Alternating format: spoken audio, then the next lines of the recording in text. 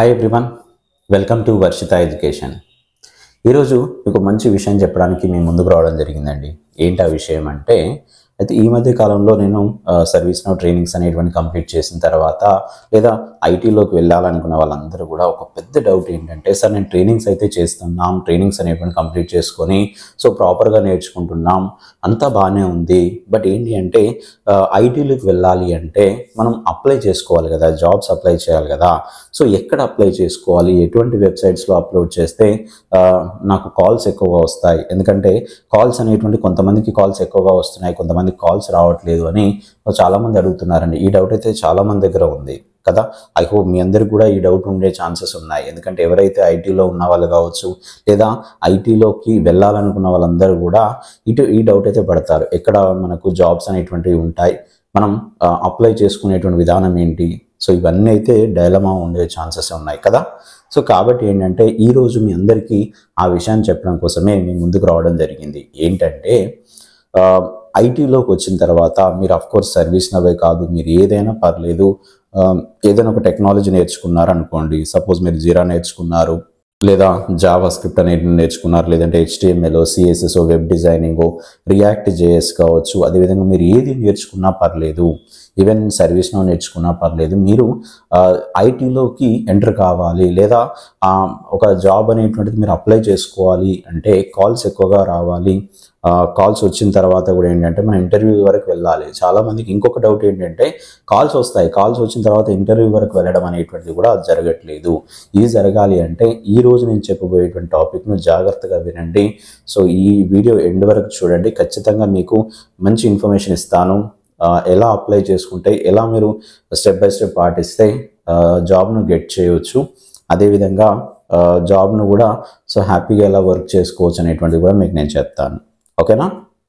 సరే, అయితే ఇక్కడ ఫస్ట్ థింగ్ ఏంటంటే, మీరు ఐటీలో ఏదో ఒక మాడ్యూల్ అనేటువంటి నేర్చుకున్నారు అనుకోండి, లైక్ సర్వీస్నౌ. ఇప్పుడు నేను ఎగ్జాంపుల్గా సర్వీస్నౌ అనేటువంటి తీసుకుంటున్నాను. సర్వీస్నౌ అనేటువంటి నేర్చుకున్న తర్వాత మరి దీని మీద జాబ్స్ ఎక్కడ ఉన్నాయో తెలుసుకోవడానికి ఫస్ట్ మీరు యూజ్ చేయాల్సింది ఏంటంటే, నౌకరీ అనేటువంటి పోర్టల్ ఉంది.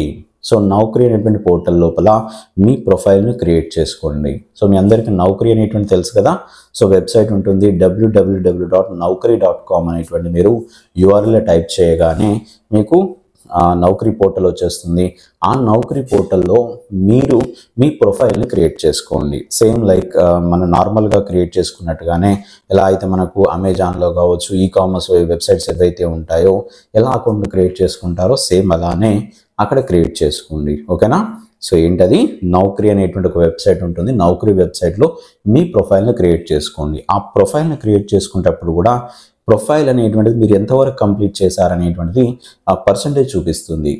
ఫర్ ఎగ్జాంపుల్ మీరు 10% వరకు ఉందా, ప్రొఫైల్ మీద 20% వరకు ఉందా, 30%, అంటే ప్రొఫైల్ని మీరు అక్కడ అప్లోడ్ చేసిన దాన్ని బట్టి ఉంటుంది. కొన్ని నేమ్స్ అనేటువంటిది, క్వాలిఫికేషన్ అనేటువంటిది, ప్రీవియస్ ఎక్స్పీరియన్స్ అనేటువంటిది పెట్టారనుకోండి. ఇలా మీరు ఏవేవైతే డేటా ఇస్తుంటారో దాని ప్రకారంగా ప్రొఫైల్ యొక్క పర్సంటేజ్ అనేటువంటి పెరుగుతుంది. ఈవెన్ లాస్ట్కి ఏంటంటే ఫోటోగ్రాఫ్ అనేటువంటి అప్లోడ్ చేసిన తర్వాత మీ ప్రొఫైల్ అనేటువంటిది 100% అయిందా లేదా చూసుకోండి. ఓకేనా? ప్రొఫైల్ అనేటువంటిది 100% కంప్లీట్ అయిపోయింది అనగానే ఓకే, వెల్ అండ్ గుడ్.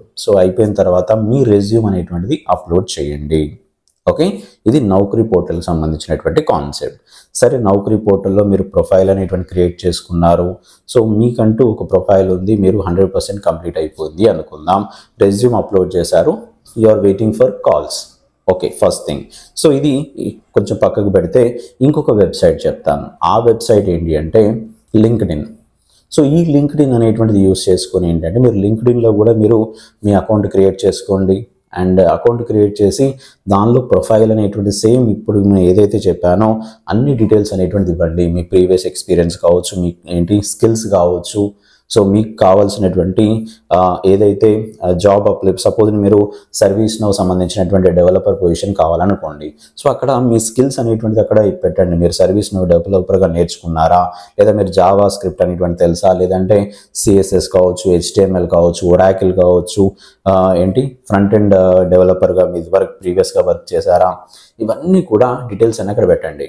పెట్టేసి ఎందుకు పెట్టాలి సార్ మరి మీకు డౌట్ రావచ్చు. పెడితే ఏంటి అంటే మీ ప్రొఫైల్ ప్రొఫైల్ను ఎవరైతే రిక్రూటర్స్ ఉంటారో ఆ రిక్రూటర్స్ చూస్తూ ఉంటారండి. ఓకే, సో డే వైజ్గా వాళ్ళకి ఏదైతే రిక్వైర్మెంట్ వచ్చిందనగానే ఫస్ట్ వాళ్ళు చేసే పని ఏంటంటే ఎగ్జిస్టింగ్గా ఎవరైతే యూజర్స్ ఉన్నారో ఆ లింక్డ్ఇన్ ప్రొఫైల్లో ఫర్ ఎగ్జాంపుల్ వాళ్ళకు సూట్ అయ్యేటువంటి ప్రొఫైల్ ఏదైతే ఉందో అది చెక్ చేసుకుంటారు వాళ్ళు. సో చెక్ చేసుకొని ఏంటంటే ఒకవేళ కనుక మీ ప్రొఫైల్ దానికి సెట్ అయింది అనుకోండి, ఆటోమేటిక్గా ఇమీడియట్గా మీ కాల్, మీ ఫోన్ నెంబర్ అయితే ఉంటుంది కదా అక్కడ, మీకు డైరెక్ట్గా కాల్ వస్తుంది. సో ఈ విధంగా మీరు అప్లోడ్ చేయండి. ఏదైనా 100% అనేటువంటి ప్రొఫైల్ అనేటువంటి అప్డేషన్ చేసుకోండి. సో రెండోది. అండ్ థర్డ్ వన్ ఏంటి అంటే మనకు మాన్స్టర్ అనే ఒక వెబ్సైట్ ఉంది. ఈ మాన్స్టర్ అనేటువంటి వెబ్సైట్లో మీ ప్రొఫైల్ని అప్లోడ్ చేయండి. ఓకేనా. సో అక్కడ కూడా సేమ్ మనకు నౌకరీలో కానీ లింక్డ్ఇన్లో కానీ ఎలా అయితే 100% కంప్లీట్ చేశారో సేమ్ అలానే ఇది కూడా ఏంటి మాన్స్టర్లో కూడా అప్లై చేయండి. ఈ మధ్యకాలంలో చాలా వరకు ఎక్కడి వరకు అవుతున్నారంటే, నా స్టూడెంట్స్ కూడా నేను చూశాను, ఎక్కడి వరకు వస్తున్నారు అంటే నౌకరీలో అప్లై చేస్తున్నారు, లింక్డ్ఇన్లో అప్లై చేస్తున్నారు. సో ఇక్కడ వరకు అంతే. అండ్ మ్యాక్సిమం మాన్స్టర్ వరకు వెళ్ళట్లేదు, కానీ చాలా వరకు కాల్స్ అనేటువంటిది మాన్స్టర్ నుండి అనేటువంటి వెబ్సైట్ నుండి కూడా వస్తాయండి. మాన్స్టర్ వెబ్సైట్ అనేటువంటిది కూడా ఉంది. ఆ మాన్స్టర్ వెబ్సైట్ లోపల మీరు మీ ప్రొఫైల్ని క్రియేట్ చేసుకోండి. అక్కడ కూడా మీ రెజ్యూమ్ని అప్లోడ్ చేయండి. ఆ రెజ్యూమ్ ఎలా ఉండాలంటే నీట్గా ఉండాలా. సో లుకప్ అనేటువంటిది ఎలా ఉండాలంటే ప్రొఫెషనల్గా ఉండాలి. రెజ్యూమ్ అనేటువంటిది చాలా వరకు ఇక్కడ కూడా కంప్లైంట్స్ ఉన్నాయి నాకు. సరే, ఈ టాపిక్ నేను మాట్లాడిన తర్వాత రెజ్యూమ్ గురించి మాట్లాడతాను. అయితే ఇక్కడ ఈ మాన్స్టర్లో అప్లోడ్ చేసుకున్న తర్వాత సో ప్రొఫైల్ అనేటువంటి అప్డేట్ చేసుకోగానే కాల్స్ వస్తాయి. అండ్ ఇది ఒక పార్ట్. సో ఒకవేళ కనుక సరే ఇక్కడ అప్లోడ్ చేసాము, రెజ్యూమ్ బాగానే ఉంది, అంతా బాగానే ఉంది, అయినా కాల్స్ రాలేదు అనేటువంటి వాళ్ళ కోసం నేను ఇంకొక మెథడ్ చెప్తాను. అదో ట్రిక్ అనుకోండి, మెథడ్ అనుకోండి, what ever it may be. So ఇంకొకటి ఏంటంటే, ఇప్పుడు మీరు ఏదైతే అప్లోడ్ చేశారో, రెజ్యూమ్ చేశారో, ఓకే బాగానే ఉంది. బట్ డైలీ ఒక పని చేయండి. మీరు ఏం చేస్తారు అంటే డైలీ ఒక 1 అవర్ టైం తీసుకొని, ఇప్పుడు మీరు నౌకరీలో మీరు ప్రొఫైల్ పెట్టారు, నెక్స్ట్ వచ్చేసి మాన్స్టర్లో పెట్టారు, అదేవిధంగా లింక్డ్ఇన్లో ప్రొఫైల్లో పెట్టేశారు, మీ రెజ్యూమ్ అనేటువంటిది రన్నింగ్లో ఉంది కదా, రైట్. ఇప్పుడు మీరు ఏం చేస్తారంటే డైలీ 1 అవర్ టైం తీసుకొని నౌకరీలో సో సర్వీస్నౌ డెవలపర్ పొజిషన్స్, అఫ్కోర్స్ మీరు సర్వీస్నౌ డెవలపరే కాదు, మీరు ఇంకే పొజిషన్స్ అయినా పర్లేదు. సో ఇక్కడ నేను చెప్పేది ఏంటంటే సర్వీస్నౌ డెవలపర్ అయితే అనుకుంటే సర్వీస్నౌ డెవలపర్ జాబ్ పొజిషన్స్ అని టైప్ చేయండి సెర్చ్లో. సెర్చ్ చేస్తే మీకు సర్వీస్నౌ డెవలపర్ జాబ్ ఆపర్చునిటీస్ ఏవైతే ఏ కంపెనీస్ అయితే జాబ్ ఆపర్చునిటీస్ ఉన్నాయో ఆ కంపెనీస్ యొక్క లిస్ట్ వస్తుంది. ప్రతి కంపెనీకి అట్లీస్ట్ 5 to 10 కంపెనీస్కి డైలీ అప్లై చేయండి. మీరు అప్లై చేయడమే. సో అక్కడ వాళ్ళ దగ్గర నుండి మీకు కాల్స్ రావడం అనేటువంటిది ఒక మెథడ్ అయితే, మనం డైరెక్ట్గా వాళ్ళకు అప్లై చేయడం అనేటువంటిది రెండో మెథడ్. ఓకేనా. ఈ మెథడ్ కనుక ఫాలో అయితే ఎక్కడ కూడా ఫెయిల్ అయినట్టే ఎక్కడా లేదండి. అంటే కాల్స్ రాకుండా ఉన్నట్టయితే ఎక్కడా లేదు. ఎందుకంటే ఫస్ట్ మెథడ్లో మనం అప్లోడ్ చేసి పెట్టుకున్నాం, వెయిట్ చేస్తున్నాం. ఇప్పుడు సెకండ్ మెథడ్లో ఏంటంటే వెయిట్ చేయడం కాదు, మనమే అప్లై చేస్తున్నాం. ఓకే. సో నౌకరీలో అప్లై చేయండి.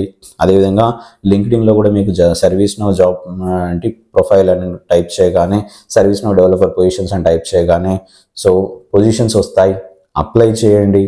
అండ్ దీంతో పాటుగా ఈవెన్ మాన్స్టర్లో కావచ్చు. సో అట్లీస్ట్ ప్రతి వెబ్సైట్లో 5 to 10 కంపెనీస్కు మీరు డైలీ అప్లై చేసుకుంటూ వెళ్ళిపోండి.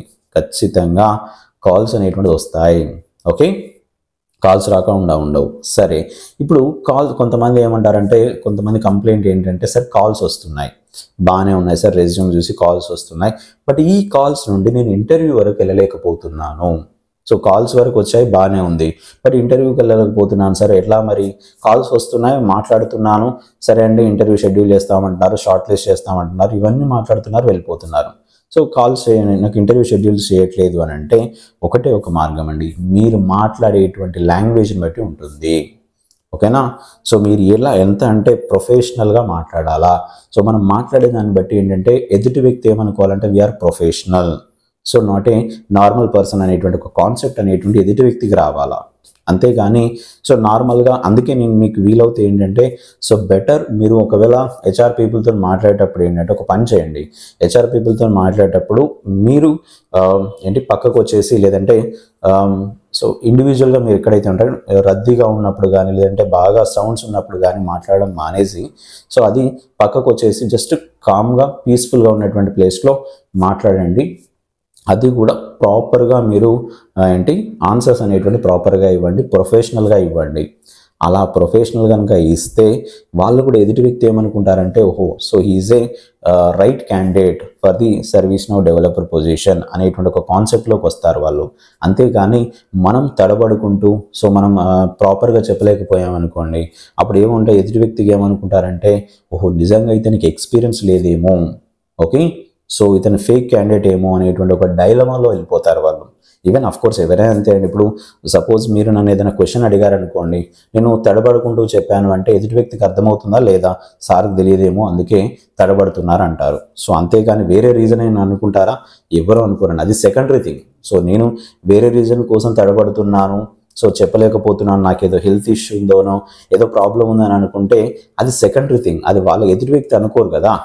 కాబట్టి సో మీరు చెప్పేది ఏదైనా స్పష్టంగా చెప్పాలా, ప్రొఫెషనల్గా మాట్లాడాలి. అప్పుడే మీకు ఇంటర్వ్యూ కాల్ ఏదైతే వస్తుందో అంటే HR పీపుల్ ఎవరైతే కాల్ చేస్తారో ఆ HR పీపుల్ కాల్లో నుండి ఇంటర్వ్యూ కాల్ వరకు మీరు వెళ్ళగలుగుతారు. అండ్ ఇంటర్వ్యూ కాల్ వెళ్ళిన తర్వాత ఇక్కడ కూడా మీరు గమనించాల్సింది కొన్ని ఉన్నాయండి. మీరు ఏదైతే ప్రిపేర్ అయ్యారో మీకు రెజ్యూమ్లో ఏదైతే ఉందో అది హ్యాపీగా మళ్ళీ ఒక్కసారి తరువుగా ప్రిపేర్ కండి. రెజ్యూమ్లో ఉన్నటువంటి మీరు ఏదైతే కంటెంట్ పెట్టారో, సపోజ్ రెజ్యూమ్లో కంటెంట్ పెట్టారు, ఆ రెజ్యూమ్లో కంటెంట్ అనేటువంటిది ఏంటంటే మీకు రాకపోయినా రెజ్యూమ్లో పెట్టారనుకోండి, అప్పుడు ఏమవుతుంది సో ఇంటర్వ్యూర్ ఎవరైతే ఉంటారో ఖచ్చితంగా రెజ్యూమ్ను ముందు పెట్టుకొని వాళ్ళు ఇంటర్వ్యూ అనేటువంటి స్టార్ట్ చేస్తారు. ఇఫ్ ఇన్ కేస్ నాకు ఆ కంటెంట్ రాదు అన్నారనుకోండి, అదేంటంటే మీరు రెజ్యూమ్లో పెట్టారు కదా అని చెప్తారు కదా. సో ఇది కూడా ఉంటుంది. అందుకే రెజ్యూమ్లో మీరు ఏదైతే ఉందో అది ప్రాపర్గా మీకు వచ్చా రాదా అనేటువంటిది తెలుసుకోండి. ఈ పద్ధతులు కనుక పాటించారనుకోండి, మీరు ఏంటి ServiceNow కాదు మీరు ఏ టెక్నాలజీ అయినా పర్లేదు, సో ఇక్కడ స్టార్ట్ అయినప్పటి నుండి ఎట్ ద జాబ్ అంటే జాబ్ వచ్చేంత వరకు సో మీకు 100%గా మీ జర్నీ అనేటువంటి స్మూత్గా ఉంటుంది. ఈవెన్ జాబ్ వచ్చిన తర్వాత కూడా ప్రాపర్గా ఏంటి మీరు జాబ్ చేసుకోగలుగుతారు, ఎక్కడ టెన్షన్ లేకుండా, ఓకేనా. అండ్ ఇంకొక విషయం ఏంటంటే చాలామంది దగ్గర ఇంకొక కంప్లైంట్ ఏంటంటే రెజ్యూమ్ అనేటువంటిది ప్రాపర్గా డిజైన్ చేయరు. సో రెజ్యూమ్ ప్రాపర్గా లేకపోతే కాల్స్ రావు మీకు. అండ్ డైరెక్ట్గా చెప్పేది ఏంటంటే రెజ్యూమ్ని బట్టే కాల్స్ వస్తాయి.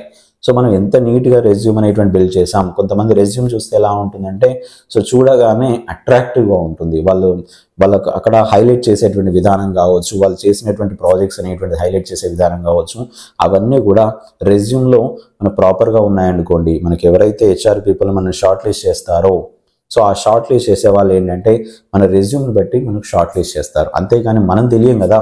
ఇప్పుడు నేనున్నాను, సో నేను ఎవరో అతనికి తెలియదు, ఎవరైతే రిక్రూటర్ ఉన్నారో లేదా HR పీపుల్ ఎవరు ఉన్నారో వాళ్ళకి తెలియదు, సో వాళ్ళు ఎవరో నాకు తెలియదు. బట్ ఇక్కడ కమ్యూనికేషన్ జరిగేది ఎవరికి, సపోజ్ నేనే ఒక జాబ్కి అప్లై చేశాను అనుకోండి, సో కమ్యూనికేషన్ ఎలా జరుగుతుంది అంటే ఓన్లీ రెజ్యూమ్ మాత్రమే వాళ్ళు చూస్తారు. రెజ్యూమ్ చూసిన తర్వాత రెజ్యూమ్ నచ్చింది, అక్కడ హైలైట్ చేశాను నేను చేసినటువంటి కంపెనీస్ డీటెయిల్స్ కావచ్చు, నేను ప్రాజెక్ట్ డీటెయిల్స్ అనేటువంటి ఎలాబొరేట్ చేశాను అనుకోండి, సో అక్కడే మనకు 50% స్కానింగ్ అనేటువంటిది అయిపోతుంది. మనల్ని ఐడెంటిఫై చేస్తారు, ఓహో is a professional person, he is suitable for this position అనేటువంటి దానికి వస్తారు.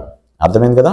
సో ఈ పద్ధతులు పాటించండి, ఖచ్చితంగా మీకు మంచి జాబ్ వస్తుంది అండ్ తొందరలోనే జాబ్లోకి వెళ్ళి సెట్ అయిపోతారు, ఓకేనా. రెజ్యూమ్ అనేది కూడా నీట్గా చూడండి, రెజ్యూమ్ అనేటువంటి ప్రొఫెషనల్గా పెట్టుకోండి. నేను ఎప్పుడైతే చెప్పానో ప్రాపర్గా సబ్జెక్ట్ నేర్చుకోండి. ఏదైనా మీరు టెక్నాలజీ నేర్చుకున్నారనుకోండి, సపోజ్ ServiceNow గురించి మాట్లాడితే ServiceNow అనేటువంటి నేర్చుకున్నారనుకోండి, ServiceNow ప్రాపర్గా నేర్చుకోండి. ఎక్కువ వీలైతే లైవ్ ప్రాజెక్ట్స్ చేసే ప్రయత్నం చేయండి.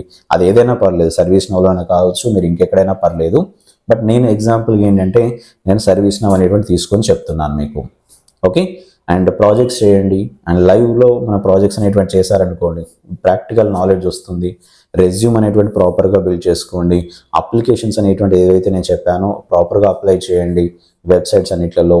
అండ్ ఫైనల్గా ఇంటర్వ్యూ వరకు మీరు జర్నీ చేయగలుగుతారు. ఇంటర్వ్యూలో కూడా success అయ్యారనుకోండి, so definitely you will get job, ఓకేనా.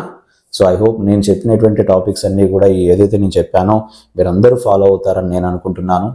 అండ్ ఇంకొకటి ఏంటంటే ఈ వీడియో మీకు నచ్చిందనే అనుకుంటున్నాను నేను. ఒకవేళ నచ్చినట్లయితే మాత్రం లైక్ చేయడం అయితే మర్చిపోవద్దు. ఎందుకు లైక్ చేయమంటున్నాను అంటే చాలామందికి రీచ్ అవుతుంది. సో ఎక్కువ మందికి ఎవరైతే ఇంటర్వ్యూ మీద భయం ఉండే వాళ్ళు కావచ్చు, లేకుంటే నాకు కాల్స్ వస్తలేవు అనేటువంటి టెన్షన్ కానీ భయం ఉన్న వాళ్ళందరికీ ఈ వీడియో రీచ్ కావాలని నా ఉద్దేశం. Okay, so once again thank you very much for watching this video.